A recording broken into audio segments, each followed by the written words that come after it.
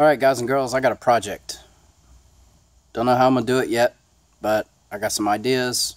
We'll see how it turns out. I probably won't film the whole thing, but maybe you guys can take an idea and do something similar if the need ever arises for a lawnmower or another ATV or something like that. So, let me tell you what we got. So I've got, from Harbor Freight, 2-inch receiver hitch, or tube and a hitch with a pin.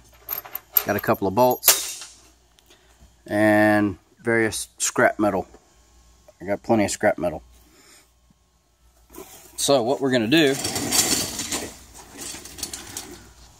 instead of paying $60–70 for the Honda hitch that goes on the back of the four-wheeler, or $30 for the, it's $35 shipped or something like that for the chintzy Chinese one that I don't even trust, we're going to make our own.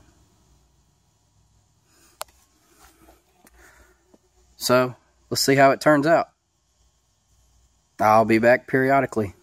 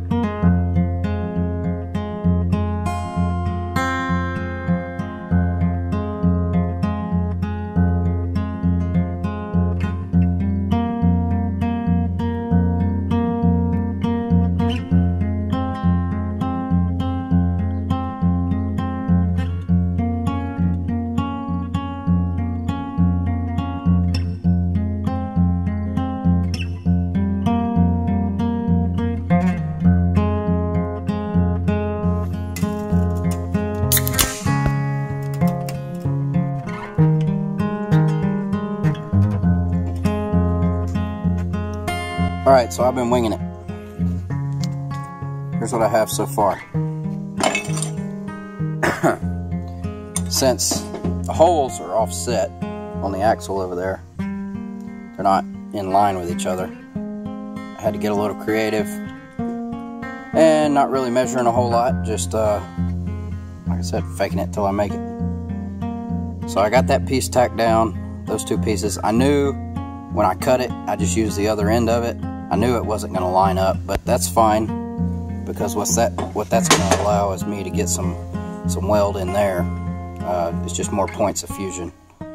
So my thought is that's going to take the majority of the weight. And then I've got this piece and this piece, which this piece is actually going to go over here, but it's going to be cut and go back just because of the angle I had to do for that. And it's actually going to go about that far up. It's not going to go all the way to the top, because I don't want to put spacers and stuff to make them fit on the axle over there. But this fits so far. I could get the other bolt, but one-handed. See how it's offset? No, it's kind of dark, but it fits that, and it's eyeball straight. So I've had the GoPro doing time-lapse photos, but I don't know if I'll end up using it or not. It gets really hot, so I turn it off for a little while. Matter of fact, it's cooled off now. Probably good, but I don't want to fill up the memory card either. Then I won't get the end of it. But there we go. That's what I got so far. Next on the list is cut where I marked these that one and that one.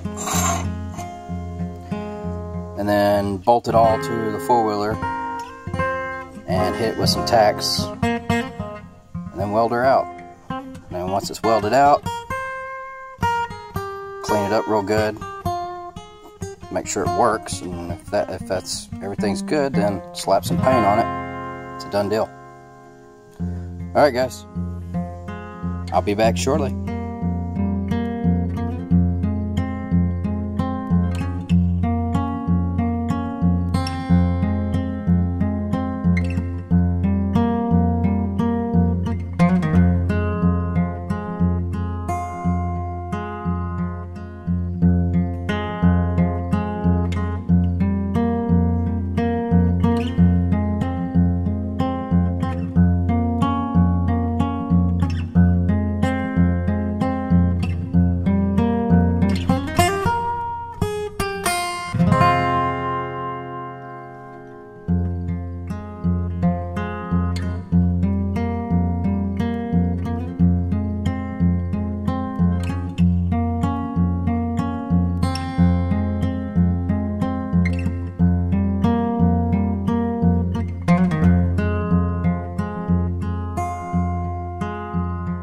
Well, guys and girls, that's what I came up with.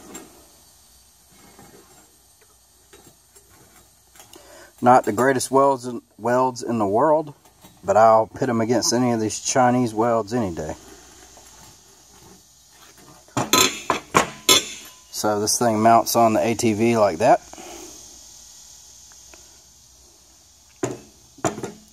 And that should be plenty strong. It's heavy duty. I mean, it's not that heavy. I mean, you see me, I'm picking it up kind of awkward with one hand, no problem. So, one more test fit on the four-wheeler. If everything's good, a coat of paint.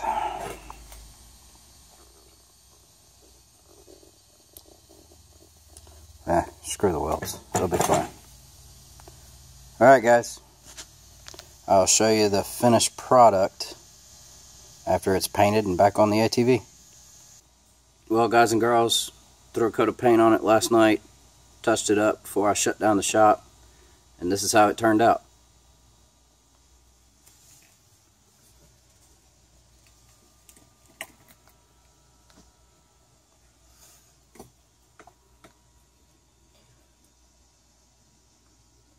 Overall, I'm happy with it. It works as intended. It doesn't stick out from the back of the four-wheeler at all.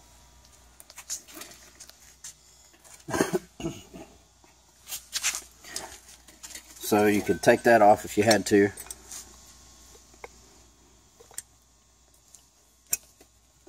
And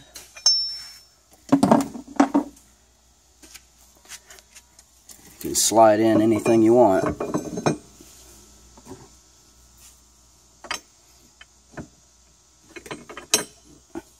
There you go, clip it in.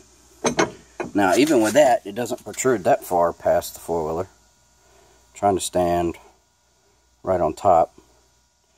It's not sticking out far enough where it should catch your legs and stuff, but, you know, it's... The hitch will handle a lot more than the four-wheeler will. You know, I don't like that it connects into that aluminum right there. But, just as long as we're not towing a bunch of heavy crap on the tongue weight, then I think we'll be alright. So yeah, overall I'm happy with it. Calling it a success. You know, that one didn't have the trailer hitch stuff like the Kawasaki and a lot of other ones. You know, they've actually got a plate welded onto the axle tube. This one did not. So there we go. That's what I came up with. Hope you guys enjoyed it. I don't know what footage I'll piece together, but I'll come up with something. And like, comment, subscribe. Let me know what you think. And we'll catch you on another rendition of Chaos Garage. See you guys. Oh, and don't forget, Happy Father's Day to all you fathers. Catch you guys later.